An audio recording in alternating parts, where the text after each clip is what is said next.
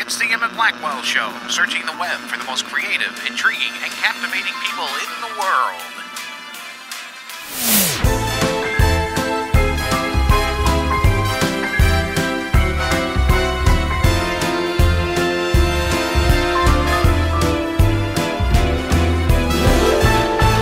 Welcome once again to the Emit Blackwell Show.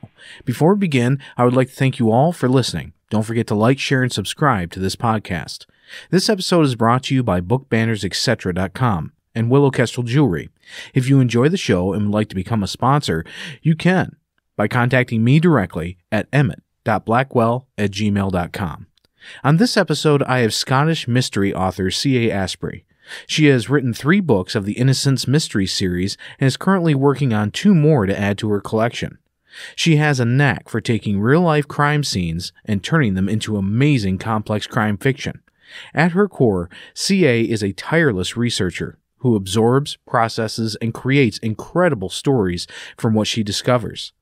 We are very excited to have C.A. Asbrey here today. And C.A., how are you doing today? I'm very well, thank you. How are you? I'm doing fantastic. So, now you're a Scottish mystery author who specializes in taking non-fictional crime stories and turns them into fictional stories. What are some of the crimes that you have had that have inspired your work? Yeah, well, what I do, as you say, I base it on real crimes, but as they're a very popular genre, lots of people would be too familiar with the crimes if I just left them as they were. So what I then do is I will use them as perhaps a red herring, or I'll change the crimes slightly to make sure that anyone reading them is not really going to get any clues as to who the murderer might be. I will alter them. I use the real crimes as inspiration rather than just lift them in their entirety. A couple of the crimes that I've used, for example, was in book 1. There you'll see a lot of bushwhackings and people passing through being killed or going missing.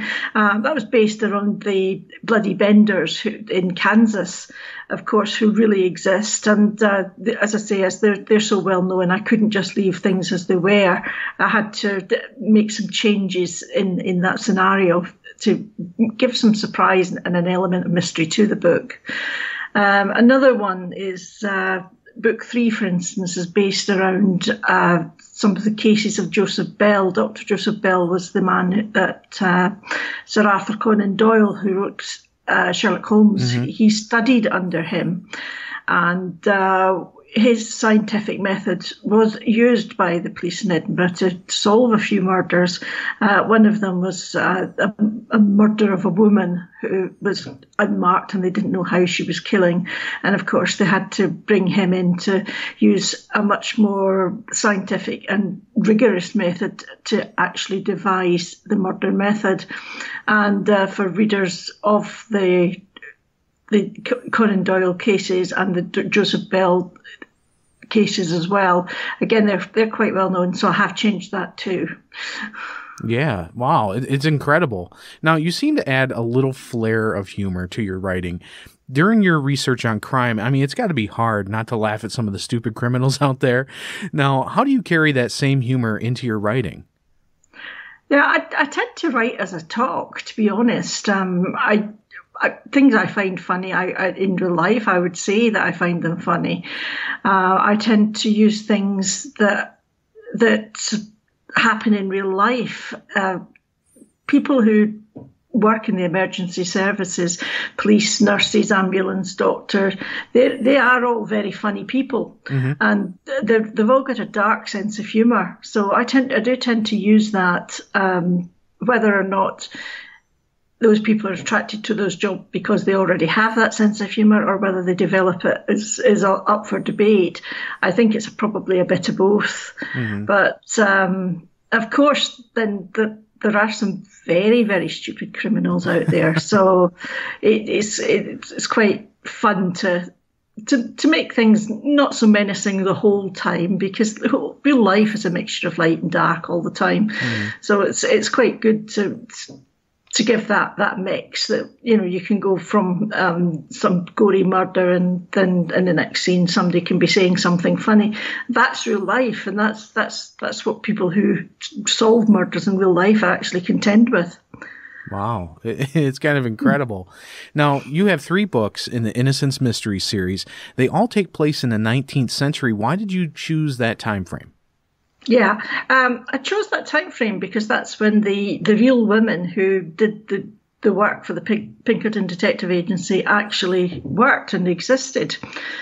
What I've tried to do is not to base it on any autobiographical element, but rather created a character who does that job and who uses the early forensics and what have you that were available at the time. But of course, as those were the earliest professional female detectives in the world, I had to set it in the time setting that they were in. I became interested in the first female law enforcement in the world when I joined the police myself.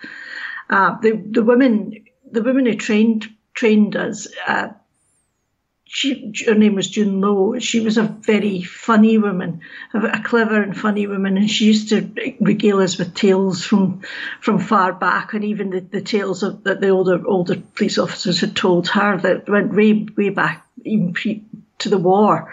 So there were lots of funny stories that she used to tell, but it did get me interested in who the first policewomen were, and that was never taught. Nobody ever taught me that at school or even in police college.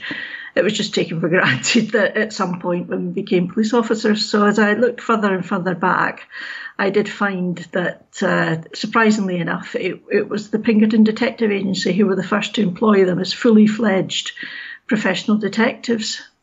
Yeah, I tell you, and that's another thing too. The whole dimension of this story is the fact that it's not just that you're throwing a female detective into a story. You've got so much history behind this that really it's almost like a rehashing of something that's happened in the past, and just people either have forgotten or not documented well or not taught, like you said.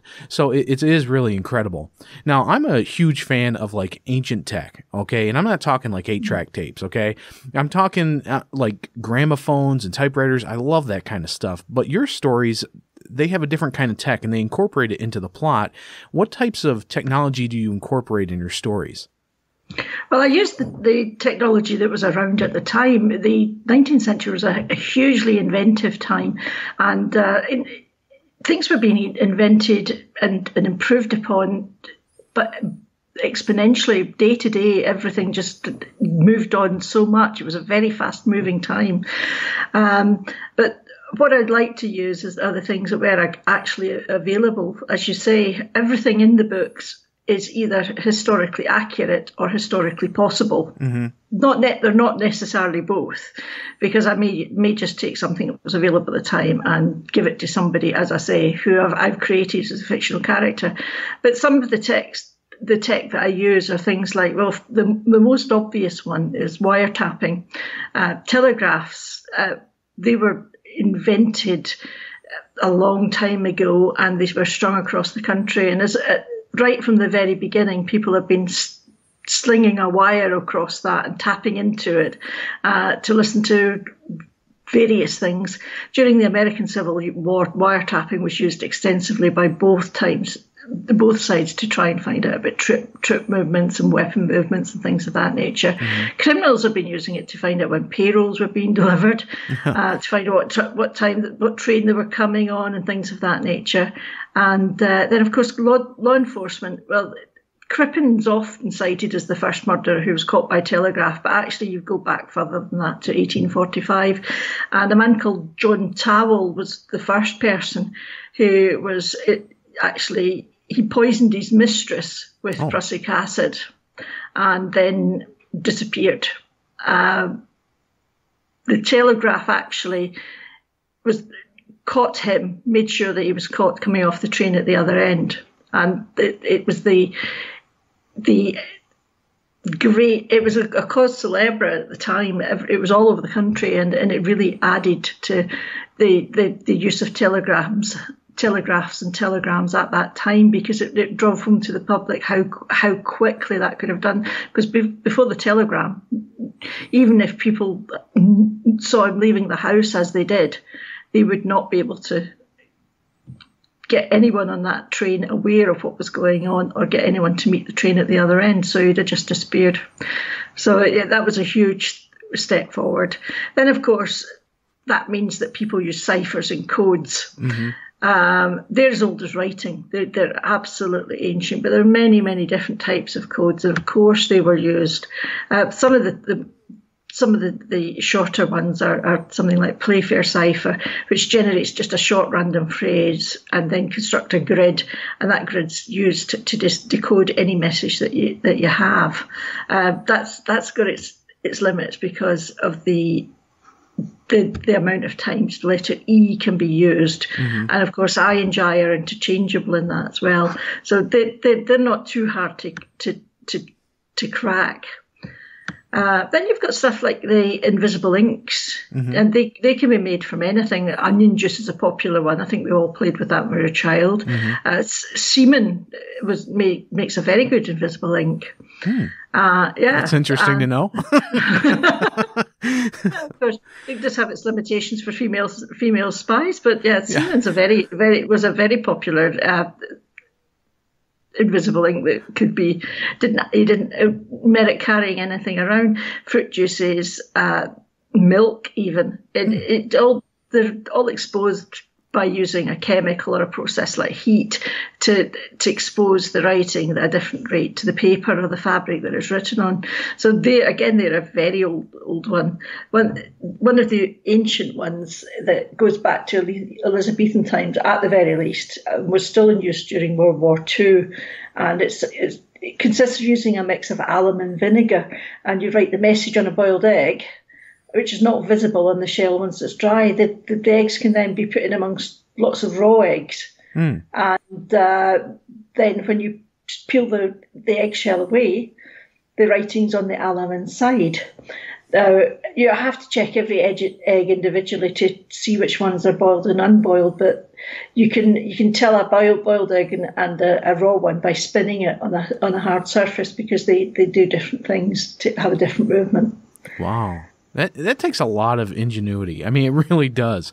Because, I mean, you think about it, I mean, it's almost as if we had hackers way back, hacking the system, figuring out how to use it for their own benefit. Like you said, law enforcement using the lines in order to get messages through the telegraphs. I mean, it really is incredible. And that technology is just so pronounced in your books, because you really kind of...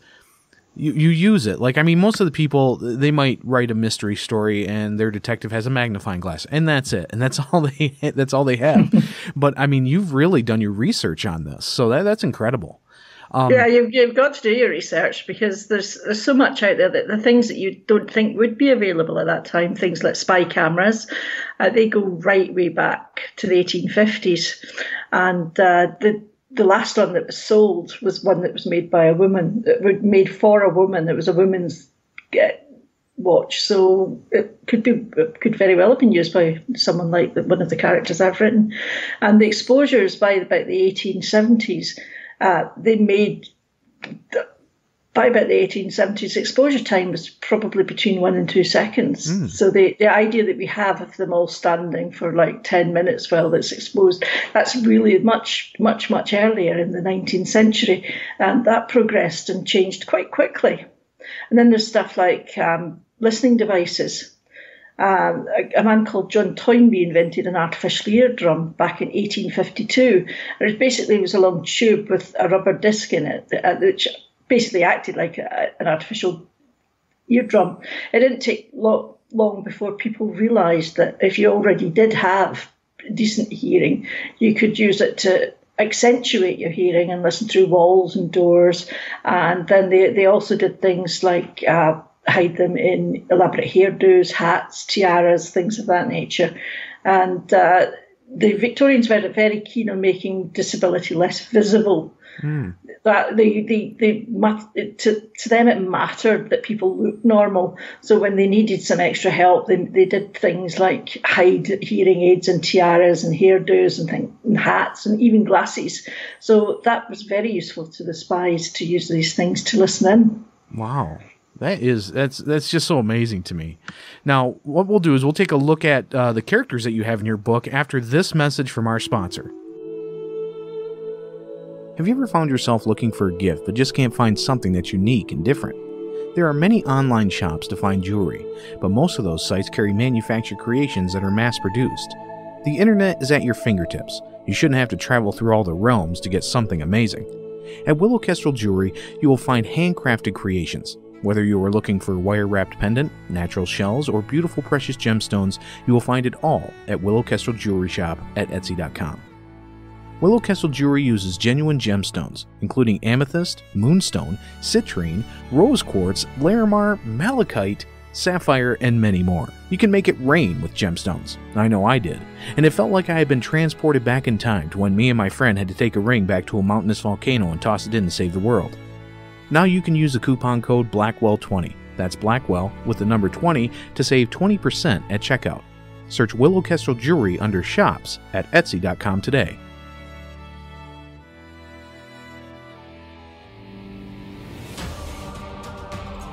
In a world full of obstacles and haphazard graphics, one company has broken the mold of building amazing book covers, banners, video trailers, and more. Book Banners, etc. is your premier source for the most epic designs. Constructed from the mind of independent author Lynn Lamb, Book Banners, etc. is dedicated to making your dream a reality. They offer an array of marketing materials at affordable prices. If you're looking for book covers that pop, banners that captivate, swag for signing, and alluring video trailers, stop by www.bookbannersetc.com. That's bookbannersetc.com. Imagine your world, then make it epic with www.bookbannersetc.com. All right, we are back. Now, your series follows the cases of Pinkerton detective Abigail McKay. Yes. It's actually pronounced Mackay by Scottish people. Oh, so it's a Scottish thing. As it's explained in the book, it's not an English name and it doesn't follow English rules. The Gaelic alphabet only has 23 letters in it. It doesn't have the same number of letters as the English alphabet, so the letters make different sounds. And when they're joined together, they make different sounds than they would in English. So there's quite a lot of Scottish names aren't pronounced the way you hear them in the media. And that's one of the reasons I used that name, because it gives the comedy value that it can give, that you can get out of people not being able to pronounce your name. When I worked in the States, I had that constantly. My maiden name's not Mackay, but again, it was another name that nobody could pronounce. And I just thought, they say write what you know, so I used that. Wow. and you know, it's just so funny because, I mean, this is obviously, I'm an American and I'm obviously messing this up again, but all right. But I mean, you know, the funny thing is that it's a rather unique character. I mean, like I said before, she's a female lead in the 19th century, and you said there's history behind this, which is even more incredible. I think that I'm probably like everybody out there who's listening and at first did not know any of that information, but then you throw in the fact that she's a master of disguise, and that's incredible to me because most of the time you see a detective story or you see a detective book or a detective movie, and it's usually the male who is ready to dress up in all different things. But you have a female lead, and I mean, what helped inspire Abigail? Yeah, what helped inspire her was the women I worked with. And we were amongst the first to do exactly the same job as men in the UK. And it basically struck me that the things that we went through and the sexism we experienced and the walls that we came up against would have been very much the same as the ones she would have met. So I based it on the type of women who were attracted to that type of work. And some of them were very feminine, very attractive, but they were all clever, smart, determined, and not one of them saw themselves as a sidekick or as any lesser than the male officers. They saw themselves as just as much a police officer as any man in that station, and that's the way I made her. The fact that she is a master of disguise, that's based around two pieces of research. One, they did go in undercover. That was their main role for the Pinkertons. So, of course, that meant adopting different accents and different disguises. And it's also based on the fact that the lighting around that period improved things in theatres to an unbelievable degree. So instead of just having limelight, and that's where the saying comes about being in the limelight, which cast a very strange light on the stage. That's what they used before, and candles and things like that. Then all of a sudden they could see really clearly what was on the stage. So makeup had to improve, and over that period, the makeup improved exponentially. Leichner was amongst the first, and he created grease paint. There were classes for people to mix these grease paints themselves to make themselves look very much more realistically whatever character they wanted to play. Wigs became better, and I did a lot of research. The main research that took me a lot of time was the fact that the only known photograph of the very first female Pinkerton detective, she's dressed as a man, and she was said to have long chestnut hair, but in the wig she's got short blonde hair. But in the photograph she's got short blonde hair, so she's clearly wearing a wig. And I was like, well, where would all that long Victorian hair go? Can you get that all under a wig? And that took me a lot of time to find out, but eventually I did manage to find not only that you can, but a video on how to do it. It was cosplay and the live action type things, where a lot of girls out in the Far East and in India with their long, very thick hair, managing to get it all under a short wig. So yes, and it might sound strange to you that I felt that was something I had to research, but it just, I couldn't. I've got very thick hair, and I couldn't envisage getting it any length of it under a short wig. But so I needed to know that what I was writing was accurate. So I had to work on that until I found out that it either was or it wasn't. Yeah. And you know, it helps you connect to your characters a little bit. You know, I mean, all that research, the trying things out, the fact that you've been on this journey writing this story, and, you know, you've been involved in finding out how they live their lives. I mean, that's perfect examples of how to get into your character, how to understand where they're coming from. And you do an excellent job with that. Thank you. So now you also have two other very complex characters, Nat Quinn and Jake Conroy, who seem to be in the path of Abigail's cases. They are just simple robbers, but they usually get caught up in solving another crime that goes deeper than a simple train robbery. What helped inspire these guys? Also, what is going on with the romance between Nat and Detective Abigail? Yeah, well, I think most writers throw in a romance or something of that type in a book, and you need conflict. And I thought, what gives greater conflict than a romance between two people on different sides of the law? Yeah. And again, I've made them very, very similar characters, but on different sides. He's also very intelligent and quite highly skilled. He's interested in all the science of the time, but he uses it to break into places and to break the law, where she uses it to solve it. So I've made them two sides of the same coin, if you like. Of course, they're drawn to one another. The criminality gave it a good conflict, and the reason I set the first one in Wyoming was because Wyoming Territory and then later Wyoming State, there's no statute of limitations there, so it wouldn't matter how long he waited. He could be in his 60s, 70s, and they'd still be wanted. So I needed that conflict for the character, and that pressure for the character, so that there wasn't as simple as just running away, living a quiet life, and then being able to carry on with life as normal. I needed something a bit more complex than that for him. The Jake character, he's quite handy, because I think it's good to have a sidekick that I think that they're very often used, sidekicks, to explain things to the readers. Yeah. So that's his function primarily, but he has his own different skills as well. That I can. It just gives me a whole different skill set that I can throw into people. But that's his original function, was to explain things to the readers without having to live too much inside a character's head. Yeah, it's incredible. I mean, and it's such a diverse group of people that you've picked to put into this story, because I mean, like I said, the humor is there. You know, you've got it's just crazy. It really is, and it's such a slice of what people would be like at that time. You know what I'm saying? And then at the same time, like I've told other authors, it's funny because the characteristics that these people have in historical fiction really plays in what is already happening today. And it's just funny. People are always the same. They'll always do the same kind of stuff. And, but I don't think people do change. I think times change, but people don't. They just react to what's going on round about them, no matter what times you set them in.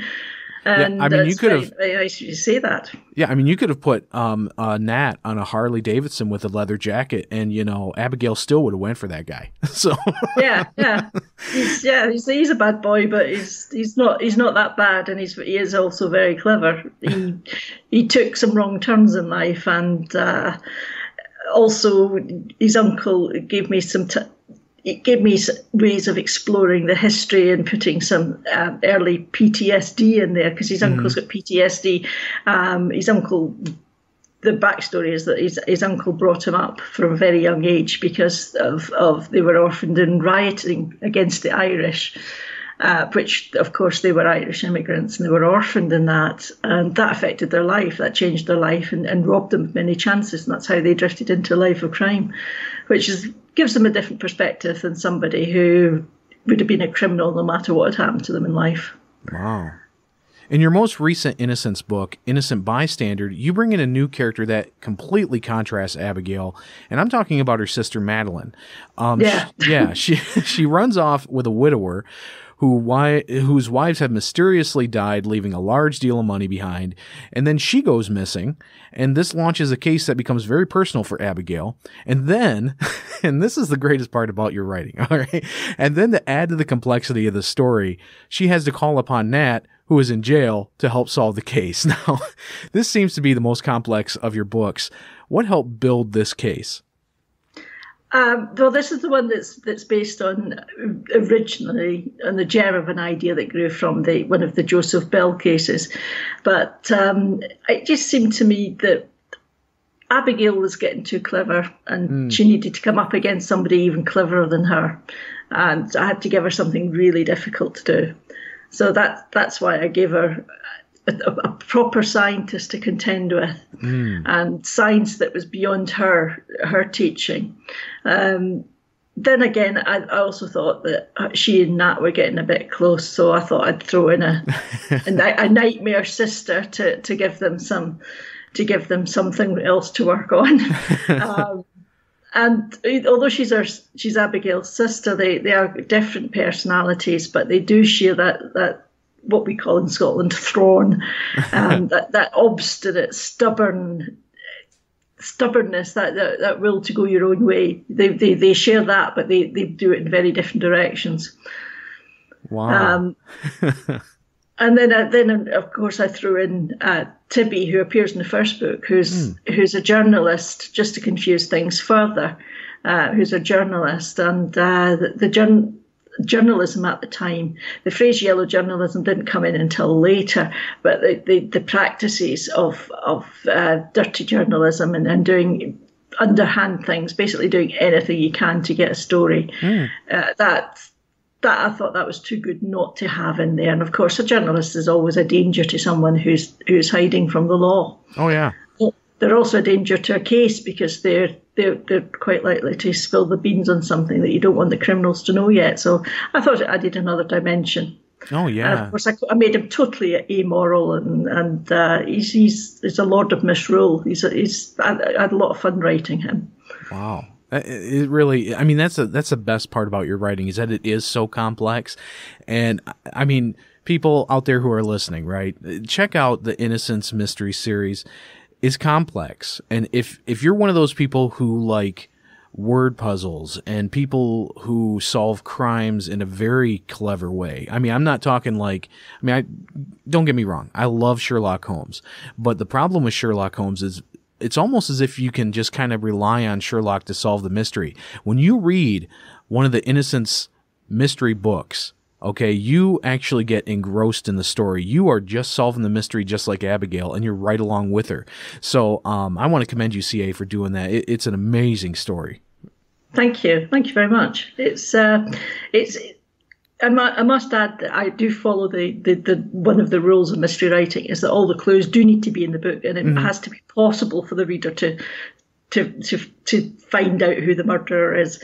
That's if they can sort through all the red herrings and misdirection and things like that as well. But it is possible to identify. I've made sure that all the clues are in there if you can spot them. Oh, that's good. That's very good. So now, what do you have planned for the next book? Will it be part of the Innocence Mystery series? Yeah, I've written book 4, which I'm resting at the moment, and I'm about halfway through book 5.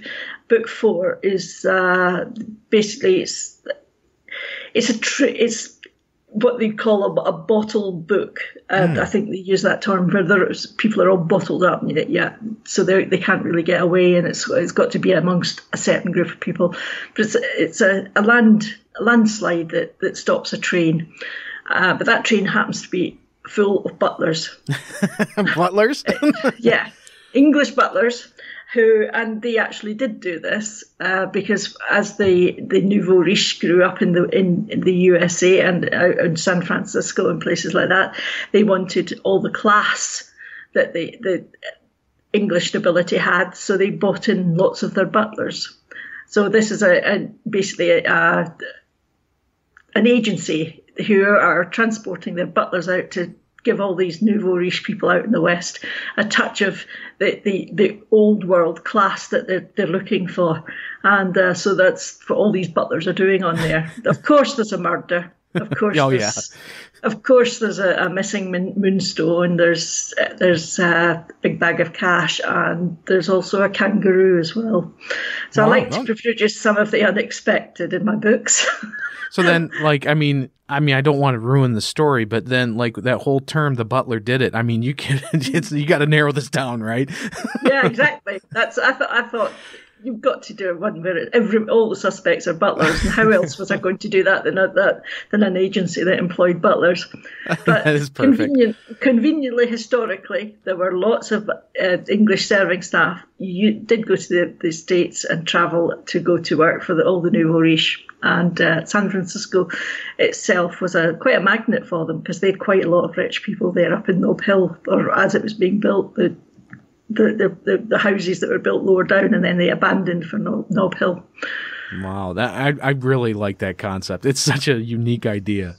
So now you've been writing this series for a while, and your stories get more complex, they get more intriguing, and your fans love it. They like the fact that you can write a complex mystery story, which doesn't happen very often nowadays. What advice would you give a new author who is just getting started? I would say take all the feedback that you're given, but take it under advisement. There may be some things that you don't agree with. As you say, my books are quite complex, and it was fed back to me by a fairly well-known author, actually, that I should make them a lot more simple. But I just thought, no, that's not what I want to write. You have to have confidence in your own voice and what it is you want to write. You can listen to it and think, does that add to my writing? There are plenty of things I've done where it didn't add to my writing, and I dismiss those. There are other things where I think, no, I don't agree with you. So I'll take things on board. They've certainly shaped a lot of points for me and made me a better writer. Mm-hmm. I think, as you said, the books develop as they go on, because that was my first ever book, was the first one. And I think I've been learning my craft as I go along, and other writers have been invaluable for that. And I think when people give you advice in good faith, then by all means listen to it, but also have faith in that little voice inside you to say, I don't want them to change how I want to write. I don't want them to change my voice. I just want them to help me polish the work. That's good. I really like that. Now, where can people find your books? Yeah, well, I'm only on Amazon, so you'll find that on Amazon. That's CA Asbrey, ASBREY, and you'll find them. They're sold under the Innocence Mystery series, and you'll find them all over the world. And there are quite a few places. They're free and Kindle Unlimited as well. So for people who are looking for something post-Christmas, who maybe their pockets are a bit rooked out, so there might be Kindle, that might be quite good for them. Yeah, and this is the best time of the year, guys, especially if, it's like the middle of January right now, almost the end of January, to pick up a good book series and kind of wade your way through the rest of the winter. And then that way, it's something great to read. And when you get intrigued on it, it is incredible. So now, CA, we have hit the point of the show where I am going to put you through a quiz segment, if you're ready. Okay. And let me just tell you a little bit about this quiz, because it's a little bit different than what we normally do. Now, seeing is how you are a detective mystery author, and you're used to asking questions in your profession. And what I'm going to do is you're going to ask me 20 questions. You need to solve a mystery. Now, you have the murderer, that's me, and you just need... Not really. This is just a game, folks. Okay. Now, I need to confess to you what the crime weapon was. So what you need to do is you need to ask me 20 questions. It can be any 20 questions, but here's the kicker. I can only answer yes or no, and it will be something that existed in the 19th century, so it won't be like a ray gun or anything like that. So are you ready? Yep, let's go for it. All right, go ahead. Right. Does the weapon leave a wound on the body? Yes. Is the wound penetrating? Yes. And it'll be there later. Right. Yep. Did the wound penetrate the entire body? Did it go through one side through to the other? Yes. Does the weapon have a blade? No. Is the weapon a projectile? Part of the weapon is a projectile. The other part is stationary. So it's a gun. Oh, you got it. Oh, jeez. Leave it to an American to pick a gun, right? Oh, jeez. Yes, correct. Wow, I'm just glad you didn't pick something like an icicle or something like that. Yeah, it melts when it gets to the victim. No, that would be too clever. But I'd be one of those stupid criminals. That's why I don't commit crimes. But thank you so much for being here on the show. It was an excellent experience. Thank you. Thank you. It's been lovely to speak to you. And I hope that everybody has a chance to read the books and enjoy them for themselves. Yes, yes. And they are incredible, folks. I'm telling you, they're really good. So, CA, it was wonderful having you on. I can't wait to see what you got coming out next. It's been incredible. I look forward to reading more of your writing. Thank you. Thank you. Thanks very much, Emit. Bye-bye. Bye-bye. This is Emit Blackwell signing out. Keep on reading and keep on writing, my friends. It's the Emit Blackwell Show, searching the web for the most creative, intriguing, and captivating people in the world.